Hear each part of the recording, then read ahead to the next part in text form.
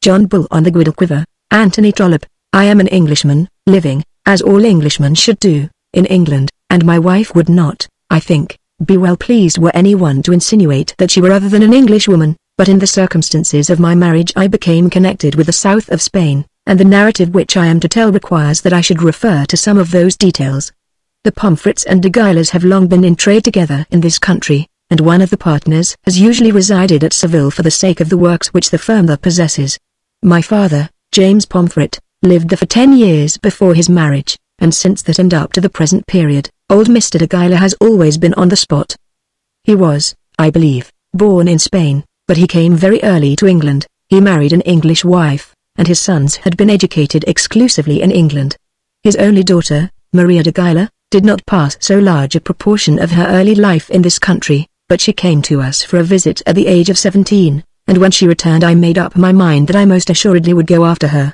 So I did, and she is now sitting on the other side of the fireplace with a legion of small linen habiliments in a huge basket by her side. I felt, at the first, that there was something lacking to make my cup of love perfectly delightful.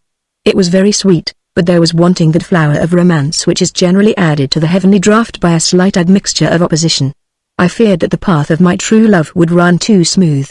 When Maria came to our house, my mother and elder sister seemed to be quite willing that I should be continually alone with her, and she had not been there 10 days before my father, by chance, remarked that there was nothing old Mr. de Guiler valued so highly as a thorough feeling of intimate alliance between the two families which had been so long connected in trade.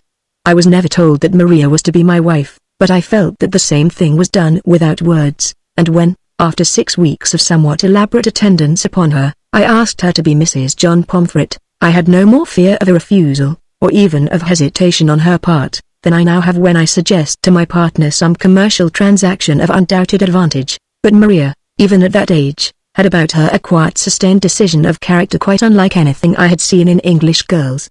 I used to hear, and do still hear, how much more flippant is the education of girls in France and Spain than in England, and I know that this is shown to be the result of many causes, the Roman Catholic religion being, perhaps, chief offender, but, nevertheless, I rarely see in one of our own young women the same power of a self-sustained demeanor as I meet on the continent. It goes no deeper than a demeanor, people say. I can only answer that I have not found that shallowness in my own wife. Mr. Guiler replied to me that she was not prepared with an answer. She had only known me 6 weeks, and wanted more time to think about it. Besides, there was one in her own country with whom she would wish to consult. I knew she had no mother, and as for consulting old Mr. de Guiler on such a subject, that idea, I knew, could not have troubled her. Besides, as I afterwards learned, Mr. de Guiler had already proposed the marriage to his partner exactly as he would have proposed a division of assets.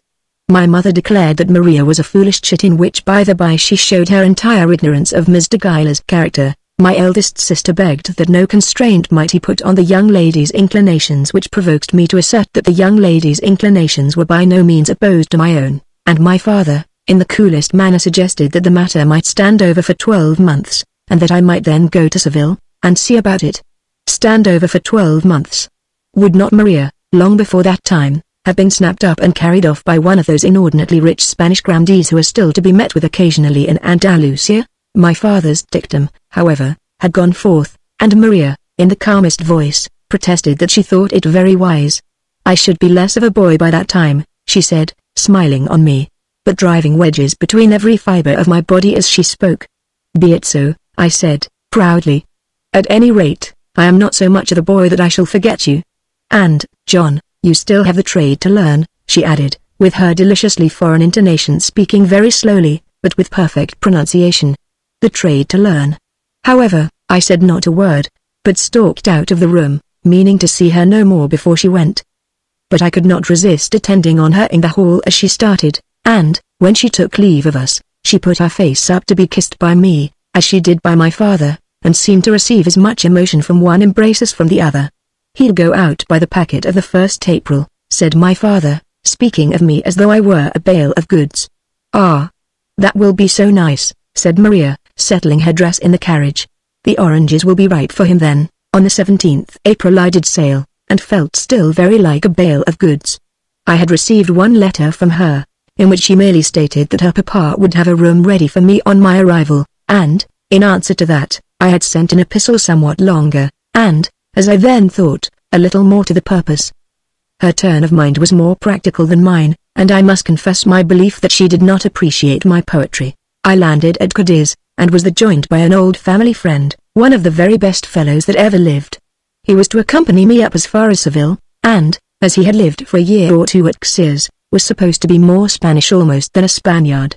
His name was Johnson, and he was in the wine trade, and whether for travelling or whether for staying at home, whether for paying you a visit in your own house, or whether for entertaining you in his, there never was, and I am prepared to maintain there never will be, a stauncher friend, choicer companion, or a safer guide than Thomas Johnson.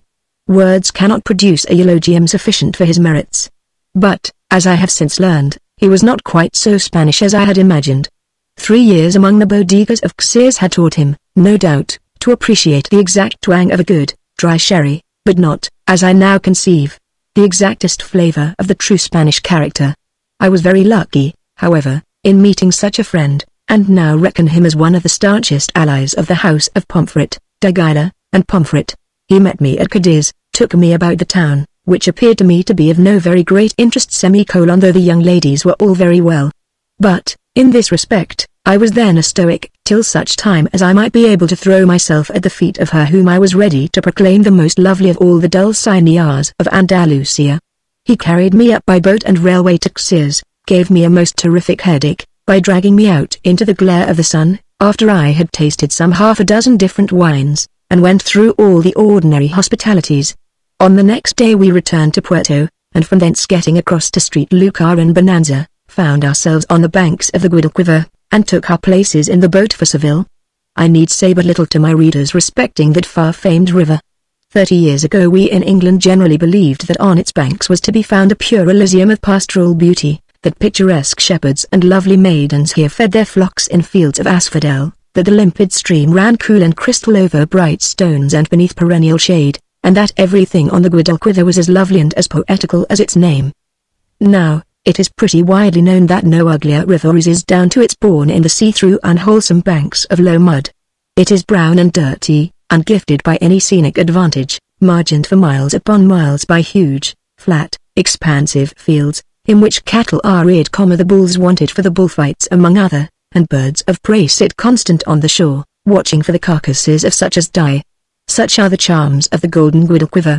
At first we were very dull on board that steamer. I never found myself in a position in which there was less to do. There was a nasty smell about the little boat which made me almost ill. Every turn in the river was so exactly like the last, that we might have been standing still. There was no amusement except eating, and that, when once done, was not of a kind to make an early repetition desirable.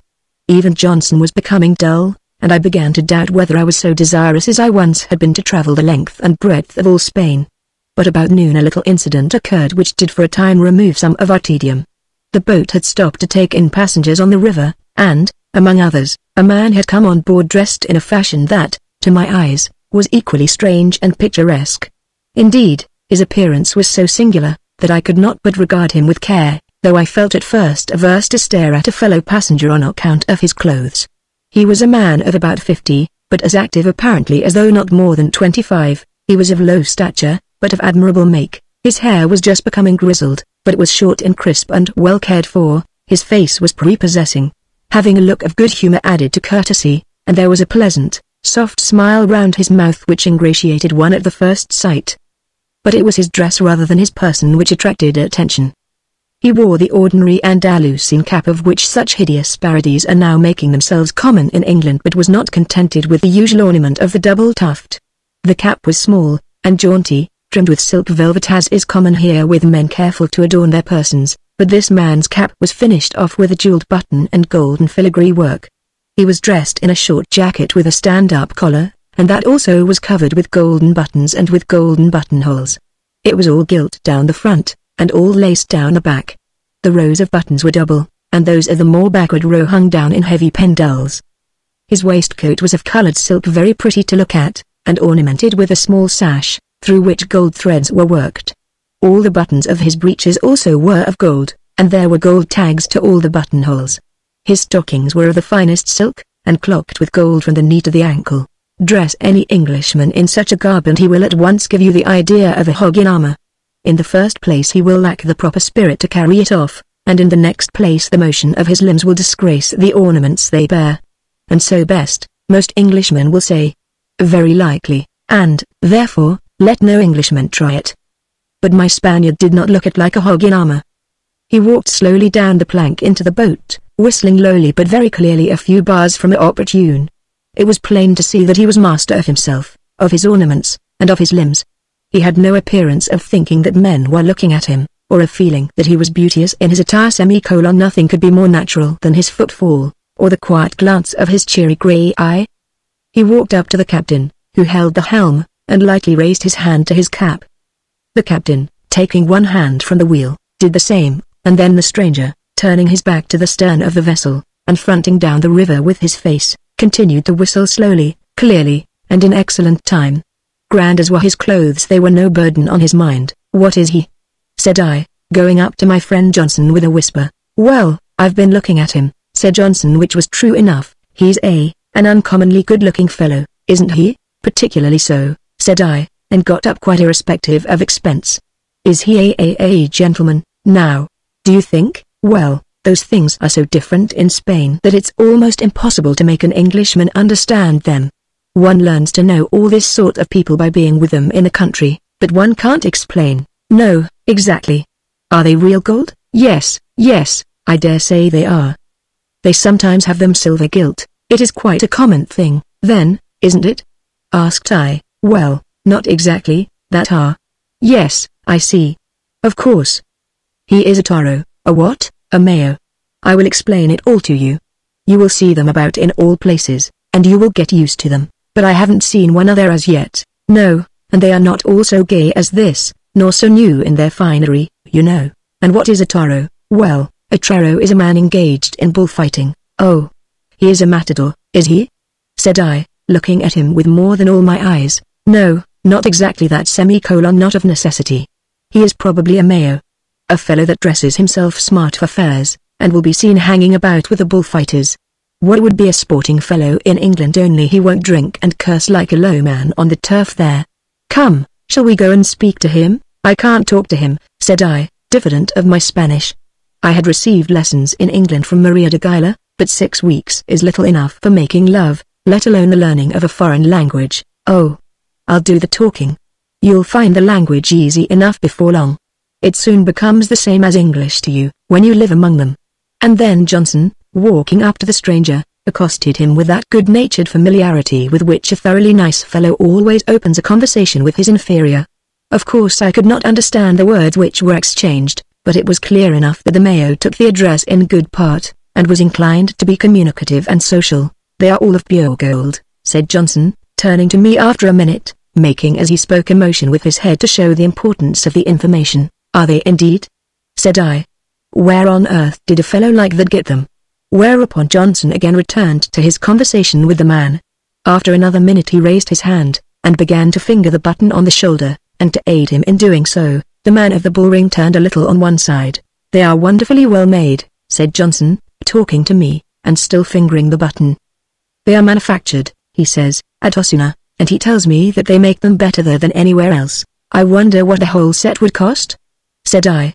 "An enormous deal of money for a fellow like him, I should think." "Over 12 ounces, said Johnson, having asked the question, "and that will be more than £40. What an uncommon ass he must be," said I. As Johnson by this time was very closely scrutinizing the whole set of ornaments, I thought I might do so also, and going up close to our friend, I too began to handle the buttons and tags on the other side. Nothing could have been more good-humored than he was, so much so that I was emboldened to hold up his arm that I might see the cut of his coat, to take off his cap and examine the make, to stuff my finger in beneath his sash, and at last to kneel down while I persuaded him to hold up his legs that I might look to the clocking. The fellow was thorough good-natured, and why should I not indulge my curiosity? "You'll upset him if you don't take care," said Johnson, for I had got fast hold of him by one ankle, and was determined to finish the survey completely. "Oh, no, I shan't," said I. "A bullfighting chap can surely stand on one leg. But what I wonder at is, how on earth he can afford it." Whereupon Johnson again began to interrogate him in Spanish. "He says he has got no children," said Johnson, having received a reply, "and that as he has nobody but himself to look after, he is able to allow himself such little luxuries, "Tell him that I say he would be better with a wife and couple of babies," said I, and Johnson interpreted, "He says that he'll think of it some of these days, when he finds that the supply of fools in the world is becoming short," said Johnson. We had nearly done with him now, but after regaining my feet, I addressed myself once more to the heavy pendulums, which hung down almost under his arm. I lifted one of these, meaning to feel its weight between my fingers, but unfortunately I gave a lurch, probably through the motion of the boat, and still holding by the button, tore it almost off from our friend's coat. "Oh, I am so sorry," I said, in broad English. "It do not matter at all," he said, bowing, and speaking with equal plainness. And then, taking a knife from his pocket, he cut the pendule off, leaving a bit of torn cloth on the side of his jacket. "Upon my word, I am quite unhappy," said I, "but I always am so awkward." Whereupon he bowed low. "Couldn't I make it right?" said I, bringing out my purse. He lifted his hand, and I saw that it was small and white. He lifted it and gently put it upon my purse, smiling sweetly as he did so. "Thank you, no, senor, thank you, no." And then, bowing to us both, he walked away down into the cabin. "Upon my word, he is a deuced well-mannered fellow," said I. "You shouldn't have offered him money," said Johnson. "A Spaniard does not like it." "Why, I thought you could do nothing without money in this country." "Doesn't everyone take bribes?" "Ah, yes, that is a different thing, but not the price of a button." By Jove! He understood English, too. "Did you see that?" "Yes, and I called him an ass." "I hope he doesn't mind it." "Oh, no. He won't think anything about it," said Johnson. "That sort of fellows don't. I dare say we shall see him in the bullring next Sunday, and then we'll make all right with a glass of lemonade." And so our adventure ended with the man of the gold ornaments. I was sorry that I had spoken English before him so heedlessly, and resolved that I would never be guilty of such gaucherie again. But, then, who would think that a Spanish bullfighter would talk a foreign language? I was sorry, also, that I had torn his coat. It had looked so awkward, and sorry again that I had offered the man money. Altogether I was a little ashamed of myself, but I had too much to look forward to at Seville to allow any heaviness to remain long at my heart, and before I had arrived at the marvelous city I had forgotten both him and his buttons. Nothing could be nicer than the way in which I was welcomed at Mr. de Guiler's house, or more kind, I may almost say affectionate, than Maria's manner to me. But it was too affectionate, and I am not sure that I should not have liked my reception better had she been more diffident in her tone, and less inclined to greet me with open warmth. As it was, she again gave me her cheek to kiss, in her father's presence, and called me dear John, and asked me specially after some rabbits which I had kept at home merely for a younger sister, and then it seemed as though she were in no way embarrassed by the peculiar circumstances of our position. 12 months since I had asked her to be my wife, and now she was to give me an answer, and yet she was as assured in her gait, and as serenely joyous in her tone, as though I were a brother just returned from college. It could not be that she meant to refuse me, or she would not smile on me and be so loving, but I could almost have found it in my heart to wish that she would. "It is quite possible," said I to myself, "that I may not be found so ready for this family bargain. A love that is to be had like a bale of goods is not exactly the love to suit my taste." But then, when I met her again in the morning, I could no more have quarrelled with her than I could have flown. I was inexpressibly charmed with the whole city, and especially with the house in which Mr. de Guiler lived. It opened from the corner of a narrow, unfrequented street, a corner like an elbow, and, as seen from the exterior, there was nothing prepossessing to recommend it, but the outer door led by a short hall or passage to an inner door or grille, made of open ornamental ironwork, and through that we entered a court, or patio, as I called it. Nothing could be more lovely or deliciously cool than was this small court.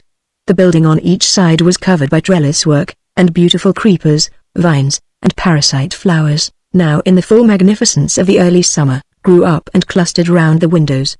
Every inch of wall was covered, so that none of the glaring whitewash wounded the eye. In the four corners of the patio were 4 large orange trees, covered with fruit. I would not say a word in special praise of these, remembering that childish promise she had made on my behalf.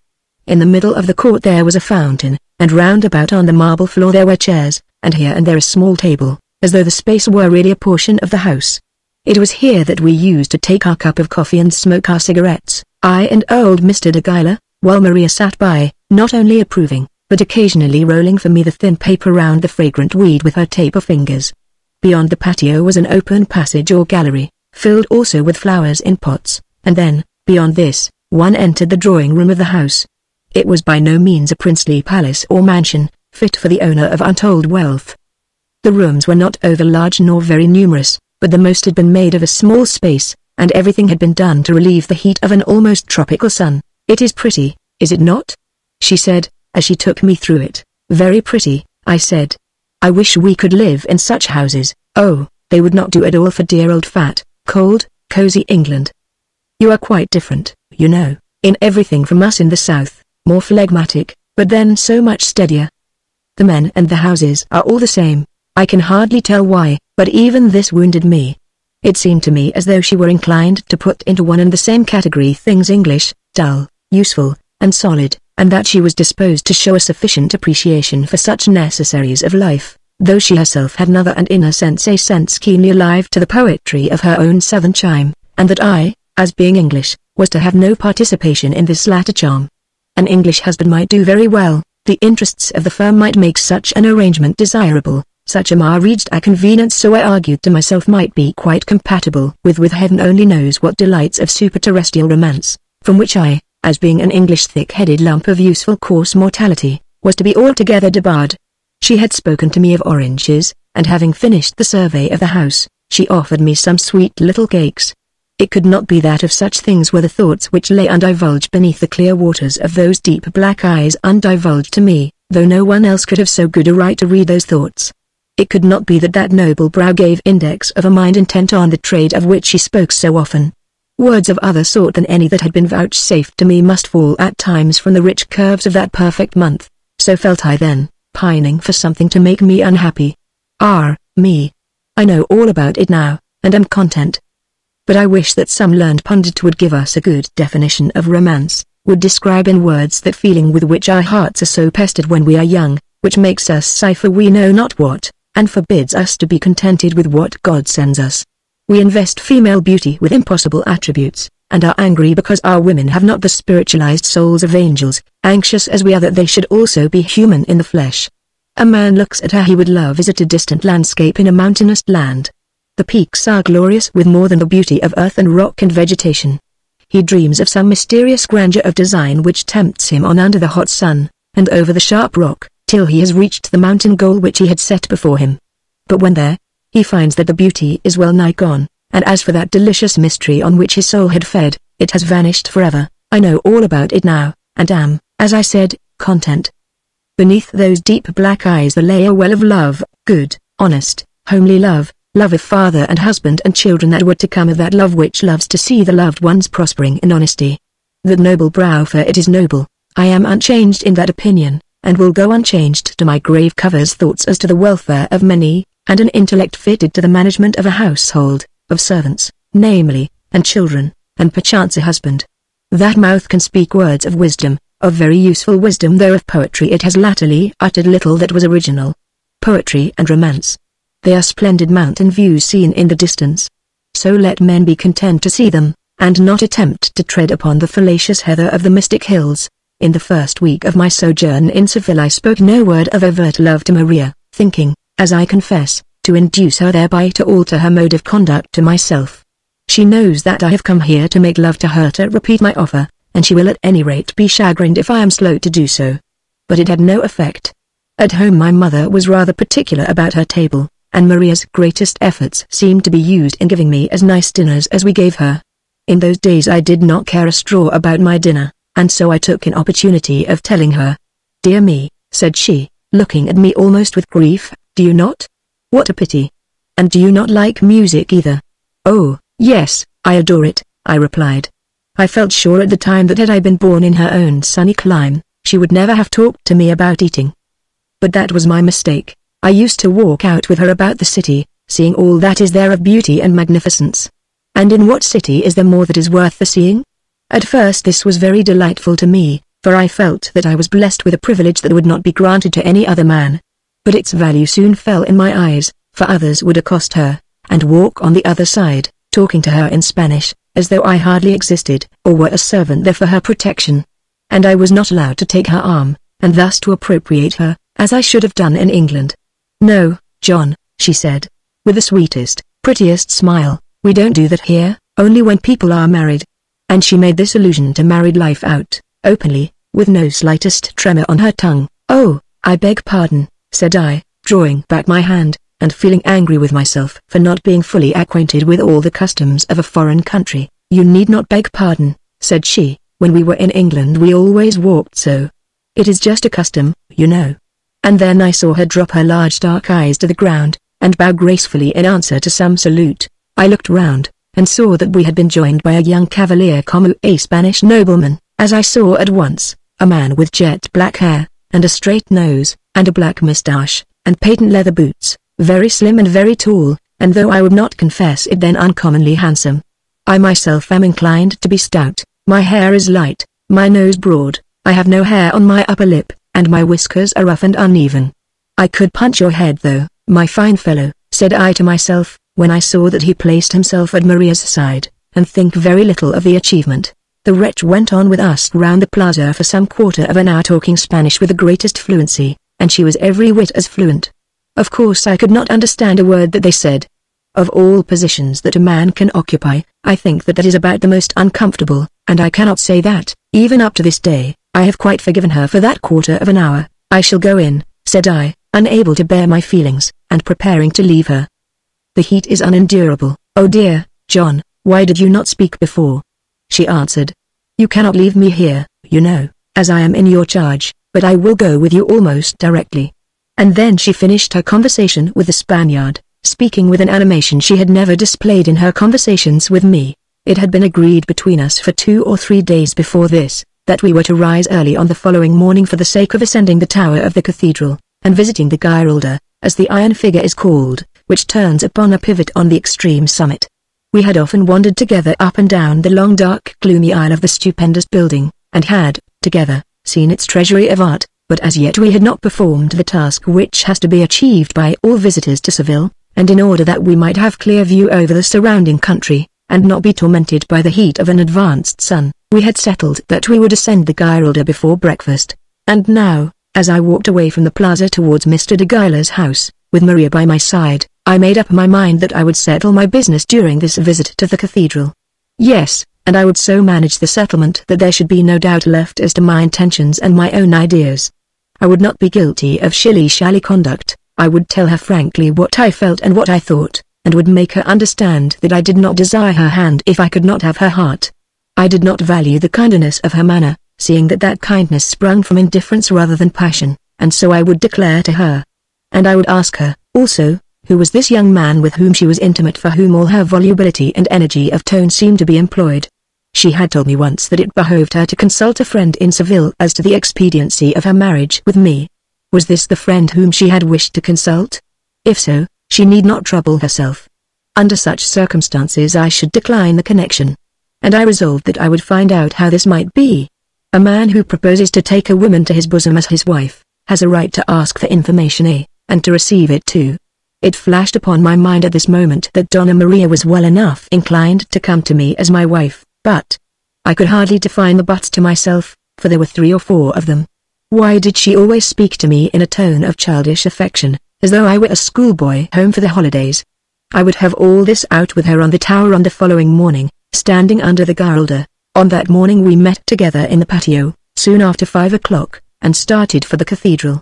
She looked beautiful, with her black mantle over her head, and with black gloves on, and her black morning silk dress beautiful, composed, and at her ease, as though she were well satisfied to undertake this early morning walk from feelings of good nature sustained, probably, by some undercurrent of a deeper sentiment.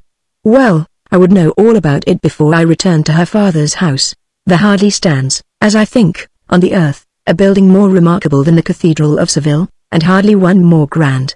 Its enormous size, its gloom and darkness, the richness of ornamentation in the details, contrasted with the severe simplicity of the larger outlines, the variety of its architecture, the glory of its paintings, and the wondrous splendor of its metallic decoration, its altar friezes, screens, rails, gates, and the like, render it, to my mind, the first in interest among churches. It has not the colored glass of Chartres, or the marble glory of Milan, or such a forest of aisles as Antwerp, or so perfect a hue in stone as Westminster, nor in mixed beauty of form and color does it possess anything equal to the choir of Cologne, but, for combined magnificence and awe-compelling grandeur, I regard it as superior to all other ecclesiastical edifices. it is its deep gloom with which the stranger is so greatly struck on his first entrance. In a region so hot as the south of Spain, a cool interior is a main object with the architect, and this it has been necessary to effect by the exclusion of light. Consequently the church is dark, mysterious, and almost cold. On the morning in question, as we entered, it seemed to be filled with gloom, and the distant sound of a slow footstep here and there beyond the transept inspired one almost with awe. Maria, when she first met me, had begun to talk with her usual smile, offering me coffee and a biscuit before I started. "I never eat biscuit," I said, with almost a severe tone, as I turned from her. That dark, horrid man of the plaza, would she have offered him a cake had she been going to walk with him in the gloom of the morning? After that little had been spoken between us, she walked by my side with her accustomed smile, but she had, as I flattered myself, begun to learn that I was not won by a meaningless good nature. "We are lucky in our morning for the view."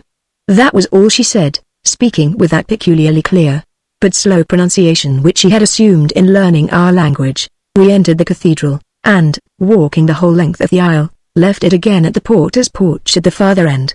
Here we passed through a low door onto the stone flight of steps, and at once began to ascend. "There are a party of your countrymen up before us," said Maria. "The porter says that they went through the lodge half an hour since." "I hope they will return before we are on the top," said I, bethinking myself of the task that was before me. And indeed my heart was hardly at ease within me, for that which I had to say would require all the spirit of which I was master. The ascent to the Giralda is very long and very fatiguing, and we had to pause on the various landings and in the singular belfry in order that Mr. Guyler might recruit her strength and breath. As we rested on one of these occasions, in a gallery which runs round the tower below the belfry, we heard a great noise of shouting, and a clattering of sticks among the bells. "It is the party of your countrymen who went up before us," said she. "What a pity that Englishmen should always make so much noise." And then she spoke in Spanish to the custodian of the bells, who is usually to be found in a little cabin up there within the tower. "He says that they went up shouting like demons," continued Maria, and it seemed to me that she looked as though I ought to be ashamed of the name of an Englishman. "They may not be so solemn in their demeanor as Spaniards," I answered, "but, for all that, there may be quite as much in them." We then again began to mount, and before we had ascended much further we passed my 3 countrymen. They were young men, with grey coats and grey trousers, with slouched hats, and without gloves. They had fair faces and fair hair, and swung big sticks in their hands, with crooked handles. They laughed and talked loud, and, when we met them, seemed to be racing with each other, but nevertheless they were gentlemen. No one who knows by sight what an English gentleman is, could have doubted that. But I did acknowledge to myself that they should have remembered that the edifice they were treading was a church, and that the silence they were invading was the cherished property of a courteous people. "They are all just the same as big boys," said Maria. The color instantly flew into my face, and I felt that it was my duty to speak up for my own countrymen. The word boys especially wounded my ears. It was as a boy that she treated me, but, on looking at that befriended young Spanish don who was not, apparently, my elder in age, she had recognized a man. However, I said nothing further till I reached the summit. One cannot speak with manly dignity while one is out of breath on a staircase. "There, John," she said, stretching her hands away over the fair plain of the Guadalquivir, as soon as we stood against the parapet. "Is not that lovely? I would not deign to notice this." "Maria," I said, "I think that you are too hard upon my countrymen." "Too hard? No, for I love them. They are so good and industrious, and come home to their wives, and take care of their children. But why do they make themselves so what the French call gauche, good and industrious, and come home to their wives?" thought I. "I believe you hardly understand us as yet," I answered. "Our domestic virtues are not always so very prominent, but, I believe, we know how to conduct ourselves as gentlemen, at any rate, as well as Spaniards." I was very angry not at the faults, but at the good qualities imputed to us, in affairs of business. "Yes," said Maria, with a look of firm confidence in her own opinion, that look of confidence which she has never lost, and I pray that she may never lose it while I remain with her. "But in the little intercourses of the world, no. A Spaniard never forgets what is personally due either to himself or his neighbors. If he is eating an onion, he eats it as an onion should be eaten. In such matters as that he is very grand, no doubt," said I, angrily. "And why should you not eat an onion properly, John? Now, I heard a story yesterday from Don about 2 Englishmen, which annoyed me very much. I did not exactly catch the name of the Don in question, but I felt through every nerve in my body that it was the man who had been talking to her on the plaza. And what have they done? said I. But it is the same everywhere. We are always abused, but, nevertheless, no people are so welcome. At any rate, we pay for the mischief we do. I was angry with myself the moment the words were out of my mouth, for, after all, there is no feeling more mean than that pocket confidence with which an Englishman sometimes swaggers. There was no mischief done in this case, she answered. It was simply that two men have made themselves ridiculous forever. The story is all about Seville, and, of course, it annoys me that they should be Englishmen. And what did they do? The Marquis d'Aulmayvivers was coming up to Seville in the boat, and they behaved to him in the most outrageous manner. He is here now and is going to give a series of fetes. Of course he will not ask a single Englishman. We shall manage to live even though the Marquis d'Aulmayvivers may frown upon us, said I, proudly. He is the richest, and also the best of our noblemen, continued Maria, and I never heard of anything so absurd as what they did to him. It made me blush when Don told me. Don Thomas, I thought she said, if he be the best of your noblemen, how comes it that he is angry because he has met two vulgar men? It is not to be supposed that every Englishman is a gentleman, angry. Oh, no. He was not angry. He enjoyed the joke too much for that. He got completely the best of them, though they did not know it, poor fools. How would your Lord John Russell behave if two Spaniards in an English railway carriage were to pull him about and tear his clothes? He would give them in charge to a policeman, of course, said I, speaking of such a matter with the contempt it deserved. If that were done here your ambassador would be demanding national explanations. But Aulmayvivers did much better. He laughed at them without letting them know it. But do you mean that they took hold of him violently, without any provocation? They must have been drunk. Oh, no, they were sober enough. I did not see it, so I do not quite know exactly how it was. But I understand that they committed themselves most absurdly, absolutely took hold of his coat and tore it, but they did such ridiculous things that I cannot tell you. And yet Don Thomas, if that was the man's name, had been able to tell her, and she had been able to listen to him. What made them take hold of the Marquis? Said I. Curiosity, I suppose, she answered. He dresses somewhat fancifully, and they could not understand that anyone should wear garments different from their own. But even then the blow did not strike home upon me. Is it not pretty to look down upon the quiet town? She said, coming close up to me, so that the skirt of her dress pressed me, and her elbow touched my arm. Now was the moment I should have asked her how her heart stood towards me, but I was sore and uncomfortable, and my destiny was before me. She was willing enough to let these English faults pass without further notice, but I could not allow the subject I drop. I will find out who these men were, said I, and learn the truth of it. When did it occur? Last Thursday, I think he said. Why, that was the day we came up in the boat, Johnson and myself. There was no Marquis then, and we were the only Englishmen on board. It was on Thursday, certainly, because it was well known in Seville that he arrived on that day. You must have remarked him because he talks English perfectly, though by the by, these men would go on chattering before him about himself as though it were impossible that a Spaniard should know their language. They are ignorant of Spanish, and they cannot bring themselves to believe that anyone should be better educated than themselves. Now the blow had fallen, and I straightway appreciated the necessity of returning immediately to Clapham where my family resided, and giving up forever all idea of Spanish connections. I had resolved to assert the full strength of my manhood on that tower, and now words had been spoken which left me weak as a child. I felt that I was shivering, and did not dare to pronounce the truth which must be made known. As to speaking of love, and signifying my pleasure that Don Thomas should for the future be kept at a distance, any such effort was quite beyond me. Had Don Thomas been there, he might have walked off with her from before my face without a struggle on my part. Now I remember about it, she continued, I think he must have been in the boat on Thursday, and now that I remember, I replied, turning away to hide my embarrassment, he was there. Your friend down below in the plaza seems to have made out a grand story. No doubt he is not fond of the English. There was such a man there, and I did take hold. Oh, John, was it you? Yes, Donna Maria, it was I, and if Lord John Russell were to dress himself in the same way, but I had no time to complete my description of what might occur under so extravagantly impossible a combination of circumstances, for as I was yet speaking, the little door leading out onto the leads of the tower was opened and my friend, the mayor of the boat, still bearing gewgaws on his back, stepped up onto the platform. My eye instantly perceived that the one pendule was still missing from his jacket. He did not come alone, but 3 other gentlemen followed him, who, however, had no peculiarities in their dress. He saw me at once and bowed and smiled, and then observing Donna Maria, he lifted his cap from his head, and addressing himself to her in Spanish, began to converse with her as though she were an old friend. "Señor," said Maria, after the first words of greeting had been spoken between them, "you must permit me to present to you my father's most particular friend, and my own Mr. Pomfret, John. This is the Marquis d'Aulnay-Vivers." I cannot now describe the grace with which this introduction was effected, or the beauty of her face as she uttered the word. There was a boldness about her as though she had said, "I know it all, the whole story. But, in spite of that, you must take him on my representation, and be gracious to him in spite of what he has done. You must be content to do that, or in quarreling with him you must quarrel with me also." And it was done at the spur of the moment without delay. She, who not 5 minutes since had been loudly condemning the unknown Englishman for his rudeness, had already pardoned him, now that he was known to be her friend, and had determined that he should be pardoned by others also, or that she would share his disgrace. I recognized the nobleness of this at the moment, but, nevertheless, I was so sore that I would almost have preferred that she should have disowned me. The Marquis immediately lifted his cap with his left hand while he gave me his right.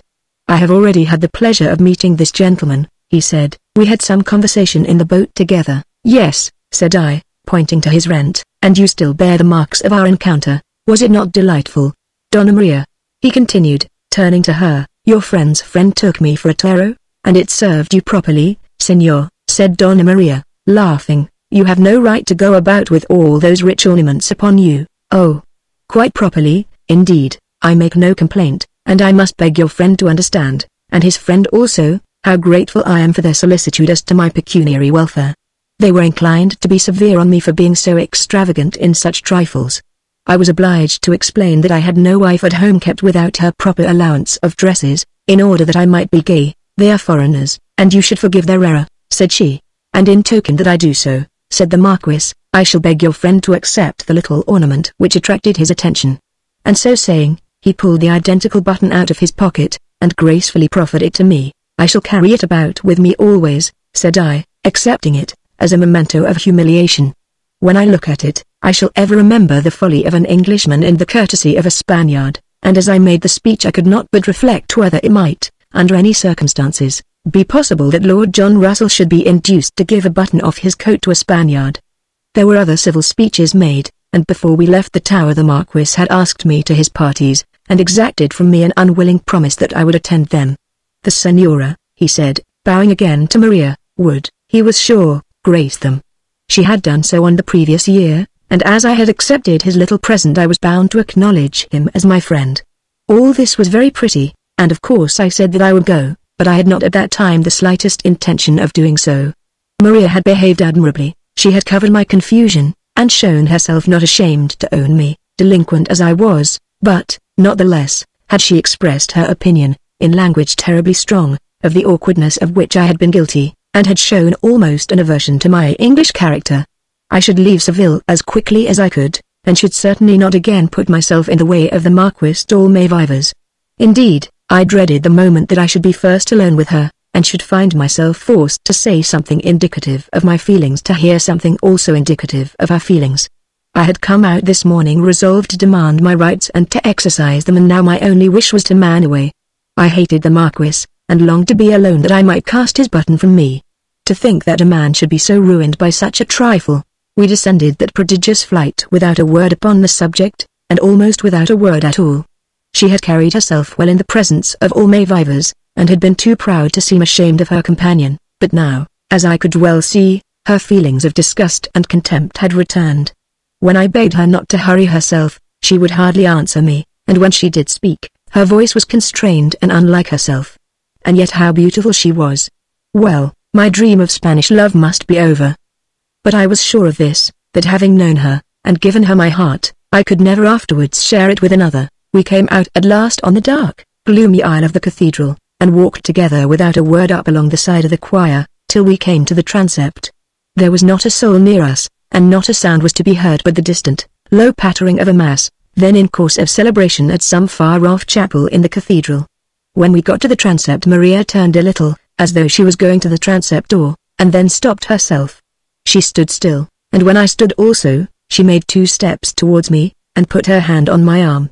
"Oh, John," she said. "Well," said I, "after all it does not signify. You can make a joke of it when my back is turned, dearest John." She had never spoken to me in that way before. You must not be angry with me. It is better that we should explain to each other, is it not? Oh, much better. I am very glad you heard of it at once. I do not look at it quite in the same light that you do, but nevertheless, what do you mean? But I know you are angry with me. And yet you cannot think that I intended those words for you. Of course I know now that there was nothing rude in what passed. Oh, but there was. No, I am sure there was not. You could not be rude though you are so free-hearted. I see it all now, and so does the Marquis. You will like him so much when you come to know him. Tell me that you won't be cross with me for what I have said.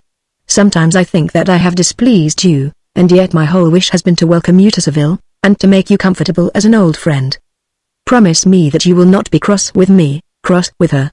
I certainly had no intention of being cross, but I had begun to think that she would not care what my humor might be. Maria, I said, taking hold of her hand. No, John, do not do that. It is in the church, you know. Maria, will you answer me a question? Yes, she said, very slowly, looking down upon the stone slabs beneath our feet. Do you love me? Love you? Yes, do you love me? You were to give me an answer here, in Seville, and now I ask for it. I have almost taught myself to think that it is needless to ask, and now this horrid mischance. What do you mean? Said she, speaking very quickly. Why this miserable blunder about the Marquis's button? After that I suppose, the Marquis. Oh, John, is that to make a difference between you and me? A little joke like that? But does it not make a change between us? Such a thing as that? Oh, John, but tell me, Maria, what am I to hope? If you will say that you can love me, I shall care nothing for the Marquis. In that case I can bear to be laughed at. Who will dare to laugh at you? Not the Marquis, whom I am sure you will like, your friend in this plaza, who told you of all this. What, poor Thomas? I do not know about his being poor. I mean the gentleman who was with you last night. Yes, Thomas. You do not know who he is? Not in the least. How droll.